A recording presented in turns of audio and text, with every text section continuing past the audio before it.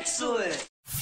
What's up guys, welcome back to Paul's Hardware. This is my monthly builds video for November 2016. I have two build part lists for you guys today using PC Part Picker. One is a Mini-ITX build at a $3,100 price point, the fastest Mini-ITX gaming PC I could put together, and then one is a much more reasonably priced one at about $1,100, both Mini-ITX, and both of these are of course based on your feedback from last month's build video, which was asking these questions, and you guys all voted on this one here at the top.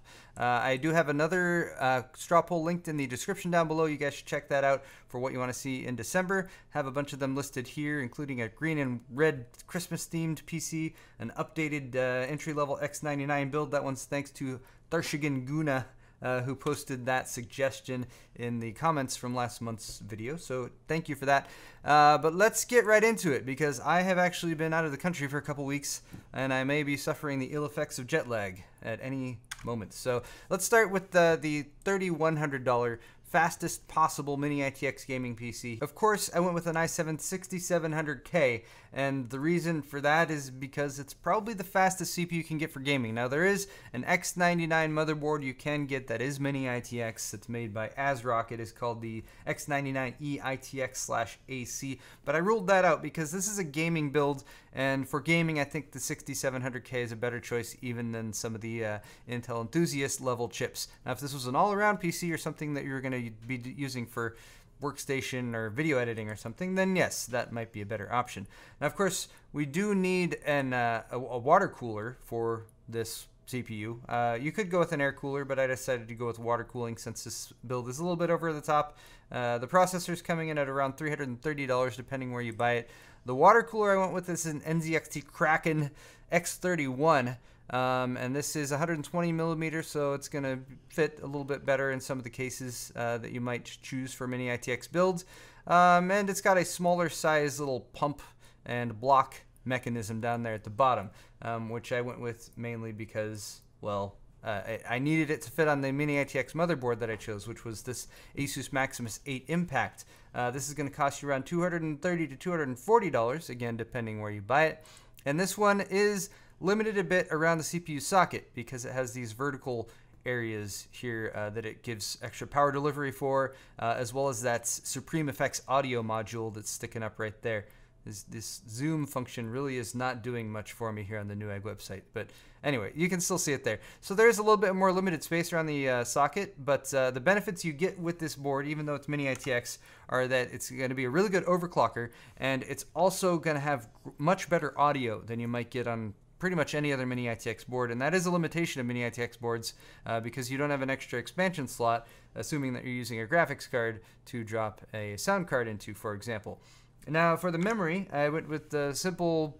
I was going to do one of the PC Part Picker parametric filters for this, but I just went with this Corsair Vengeance LPX 2x16 gig kit. This is DDR4 2666, and I mean, I have this stuff right here, and it's pretty much just really basic, simple, black, looks good, gets the job done. If you find other memory that you think looks better, then go for it, because it's not going to be a huge difference to the overall performance. What is going to impact performance, though, apart mainly from the graphics card and the CPU, is your storage. And here's where I actually had a tough choice to make, because when you look at Mini-ITX boards, you can find ones that have M.2 slots on them. This board from Asus actually has a U.2, which is like right down here, and they went with U.2 instead of M.2. So I was kind of torn at first. I was like, maybe I should go with the Mini-ITX board that has an M.2, because there are faster M.2 drives than U.2 drives. This one is the Intel 750 series. I went with the 400 gig version. This is going to have like the little plug on it and then a little breakout thing, and it's got a 2.5 inch drive. And then you got to sort of connect the little mini SAS there and the little adapter and the power and all that good stuff. But it is a very fast SSD NVMe, and it's faster than any SATA drive that you can plop in there. Now, for those of you who are saying you should have gone with the Samsung 950 Pro, I hear you. That is a bit faster than the 750, but I can't fit that on this board because it's only got U.2, and I opted for the better overclocking and the sound rather than that. So that was a toss-up. That was definitely a difficult choice, but this is what I went with. So I'm stuck with it. The Crucial MX300 I added in there for additional storage. This is a 2 terabyte drive, and it's just $500, or just under $500 if you can find it for that much. But it's a 2 terabyte SSD, and that's pretty drool worthy. So gives you about 2.4 terabytes of total storage, and it's all SSD storage. And then you have a graphics card, which is the Titan X Pascal, because it's the fastest gaming PC possible in Mini-ITX form factor. I like actually the NVIDIA cooler for the Titan XP and for their reference cooler for the Founders Edition, because it is a blower style cooler, and that is often a better bet to go with if you're going with a smaller form factor or something that's more cramped, because it's kind of got its own little airflow system and it's not going to contaminate the rest of the case with warm air. And then of course it is the fastest gaming card really that you can get right now, especially if you overclock it, at least until the 1080 Ti comes out, if and when that does happen. Now bear in mind, you do need to buy this directly from the NVIDIA website, and yes, it is $1,200, which is really, really expensive. But when you say go for the fastest thing you can, then things get expensive. So there you go. Case is a Corsair 380T. I agonized over the case decision. I was going to go with the N case M1. I think it's the M1. The N case is a cool little Mini-ITX case, but it's actually not listed on PC Part Picker. And I went with the 380T mainly because even though it's a little bit larger for a Mini-ITX case, it has really good airflow. It especially has like a ventilated side right here for the intake for your for the graphics card for the Titan XP, and it's got the freaking carrying handle on the top. And I always say, if you're going to build a Mini-ITX system, portability is often like a really nice thing to have for that. So I like Mini-ITX cases that have handles. Makes them a little bit more portable.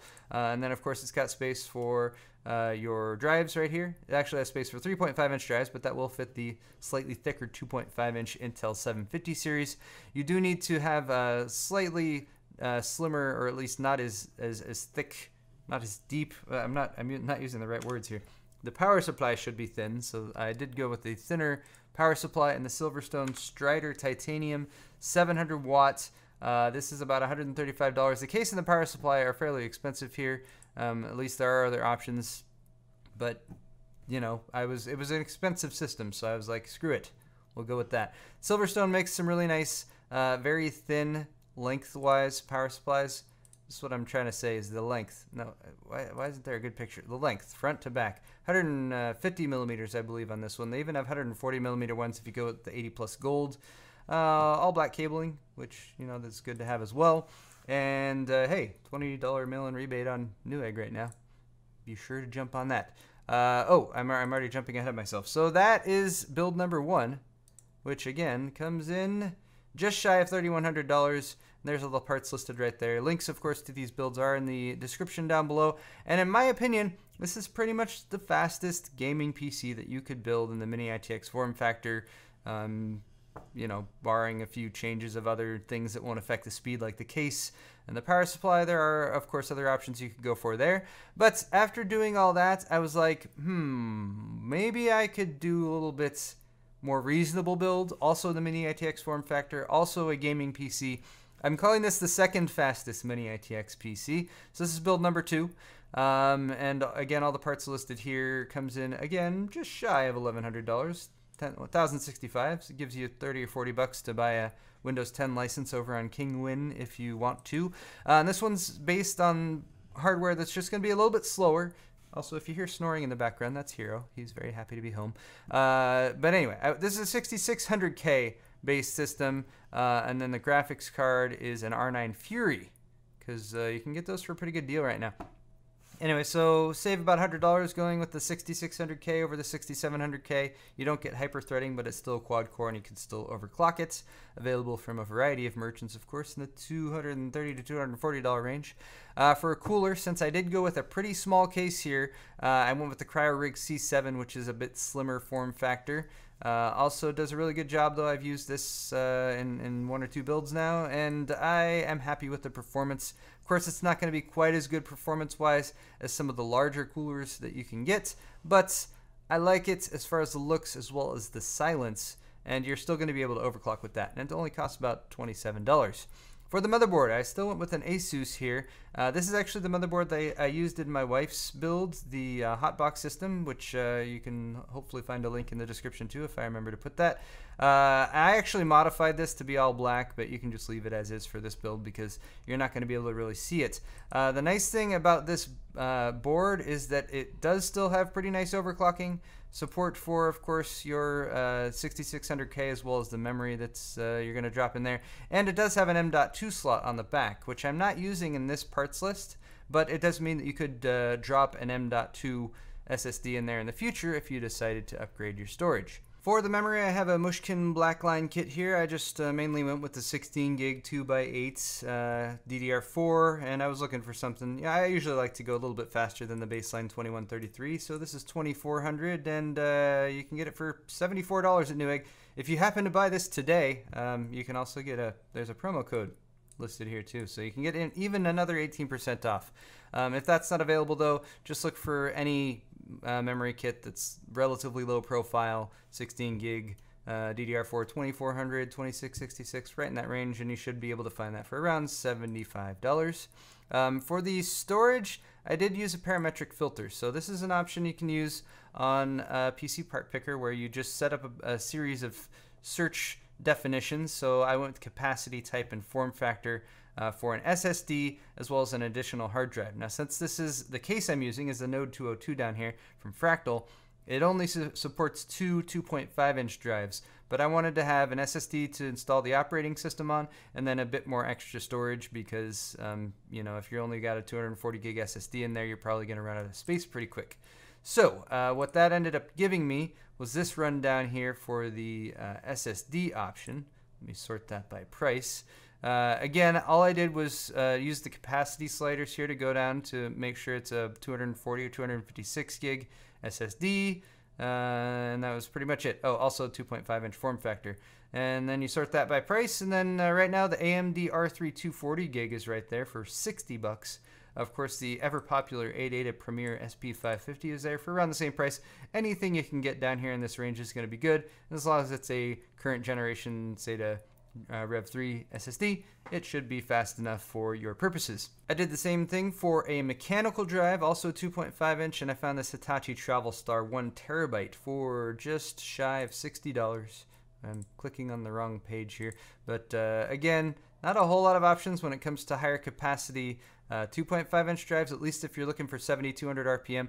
You include 5400 RPM ones as well, but 7200 RPM hard drives, they're just going to be a good deal faster than 5400 RPM, and you know, it's about the same price as well. Okay, moving on to the graphics card, I went with a Sapphire Radeon R9 Fury 4 gig because the Fury from AMD is still really nice. Sapphire makes a very nice version of the R9 Fury 4 gig. It's more visible right here. Look, it's got 3 fans, and even though it's a little bit larger, it's still gonna fit in the case. Don't worry, I checked the dimensions. $270 is a really good price for the R9 Fury, and I like this version. It's got really good reviews from... And Hero's trying to poke his head on my lap. That's okay. He's been away from us for a while. He's been a little sad. Anyway, so get that graphics card, and if you don't want to get that graphics card and you want to spend $100 more and make this system even more powerful as a gaming PC, spend about $100 more and find yourself a GTX 1070 from NVIDIA. Okay, the case is the Fractal Node 202. Very popular small form factor HTPC case, but it can also be used to make some pretty nice gaming systems. Here's a look at the internal layout. So the motherboard goes on this side, and it's got our little riser card, so you can put the graphics card down here, and there's a ton of space for the graphics card in this area, and it's got direct ventilation for all them fans. And look how tiny it is when it's actually standing up and stuff. That's pretty cool. All right, so all that stuff. And then lastly, you will need a power supply. The power supply options are going to be, well, you have to have SFX for the Node 202, and you have a more limited range of options. So I went with a 600 watt here just so I could support some higher end graphics cards. So this would still work like if you wanted to drop a GTX 1070 in there if you wanted to. These are a little bit more expensive, about $110 to $120. Newegg again has a mail-in rebate. Check that out. Newegg with their mail-in rebates all over the place. But all told, your system here is going to cost just about $1,100. Again, maybe a little bit less. That's a very powerful gaming system though, for about $2,000 less than that really fastest gaming system I could build. This one's gonna give you 50 to 90% of the performance. That's going to vary, of course, depending on what games you're playing. And I'm comparing mainly the graphics card in R9 Fury to a Titan X Pascal, which is difficult to make direct comparisons with since I don't actually have either of those cards to test. I've mainly been relying on other reports online. But either way you go, that's going to be a really fast system. So there you go, guys. Let me know what you think of these builds in the comment section down below. Also make sure you vote on the voting thing for next month. I will be building one of these systems later this month, and if you were watching this video and looking for me to actually build something, sorry, I don't do that in the monthly builds video. These are partsless, but I will direct you to my builds playlist, also linked in the description. I have lots of builds that I've done there on my builds playlist, including my how to build a gaming computer. So if you have never built a computer before, be sure to check that out because it's got step-by-step instructions to walk you through the entire process, and then I have a follow-up video that shows you how to install Windows and get everything set up just right. Anyway, guys, I'm gonna go pass out because I'm starting to get the cold sweats that you kind of get when you're jet-lagged. Everything's getting a little surreal. Hero is kicking me under the table. I think he might be dreaming. That's all for this video, though. Thank you so much for watching, and we'll see you next time.